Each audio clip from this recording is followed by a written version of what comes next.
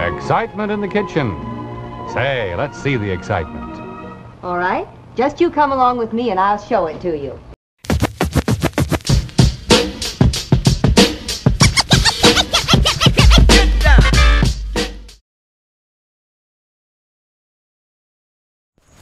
Welcome folks, I'm Jonathan, the Appliance Dude here at Curto's in Westchester County. I'm not actually at Curto's, though I am in Westchester County right now. We're kicking it al fresco style today. I've taken the party outdoors to talk about grills, particularly my best new little friend over here, the KJ23, otherwise known as the Kamado Joe Classic. Yes, this grill will smoke any gas grill out there, and I've got the test to prove it.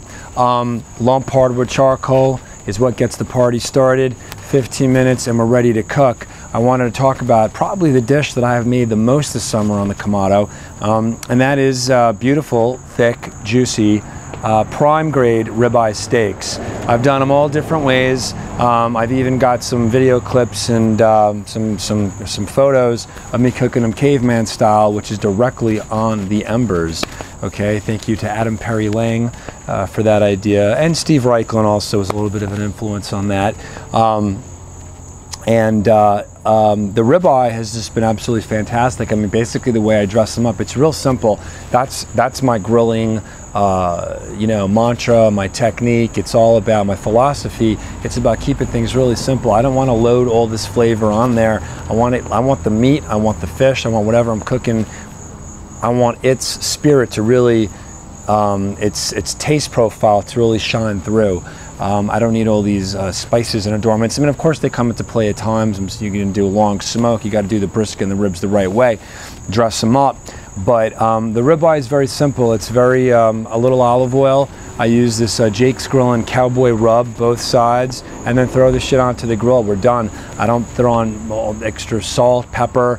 Certainly don't touch the Montreal steak rub or flakes, whatever the seasoning on it. I mean, I'm not trying to diss that brand. I've used it at times. It's okay, but for me, I like a coffee rub. I don't use marinades. Also, very, very rarely. The coffee rub is what's going to give, you know, what they say in barbecue vernacular, the bark. Okay, and when I make a ribeye and I'm looking to get medium rare, about 135, 138 degrees, I'm looking for pink from side to side, and I'm looking for that bark on top. And I've achieved that most of the times that I have actually used the Kamado. The first time being actually medium rare perfection, which you can see in this photo right here. I've shown this to people in the know, people who own butcher shops in New York City, actually probably the best butcher shop in Manhattan, as well as many friends who are big-time carnivores, and they said that, dude, you should get that piece on a t-shirt. You achieve perfection. First time using the Kamado, I lucked into it. Let's call a spade a spade. But anyway, the way I do this with the ribeye is I want to, you know, there's a whole thing in the whole barbecue world now about reverse searing, which I have not really tried that yet. And what you're doing with the reverse sear is you're actually cooking the meat at a lower temperature first, and then you're doing your sear afterwards to finish it off. I do it the traditional way. With the Kamado Joe, because of the divide and conquer system, racking system, I will have a grate down low, and I will have my temperature gauge up to, you know, I mean, the way they have it rated over here, it's about 600 degrees starts what they call steakhouse searing. I mean, I've done it at a lower temperature, probably 500, 550. To get to that, after we start the fire, the bottom, the top are wide open, let it ride. That'll get the temperature gauge moving northward. And when it's really hot, I will throw the ribeye on low on the lower grate, and that's 2 minutes aside, okay? I'm not really trying to do the Steve Reichlin cross hatch marks and stuff like that at this point. I could give a rat's, you know what, about that. You know, it's if I was having people over, it might be a little different story, for a little bit of presentation pizzazz, but 2 minutes aside, down low for the sear, okay? And then I bring them up top to the top rack, which is still pretty close to the flame.